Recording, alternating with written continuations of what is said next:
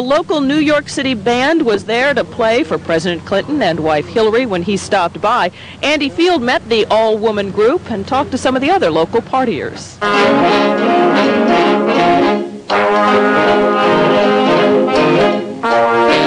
New York's all-women Kid McClure Band practiced backstage, hoping the president might join them when he arrived. He's a woodwind player. We're going to have a woodwind player in the way. As we left the ball, Kid McClure's band was still in the mood for a jam session with Mr. Clinton. The sax-playing president doesn't turn down too many offers to play. In Washington, Andy Field, Channel 7 Eyewitness News.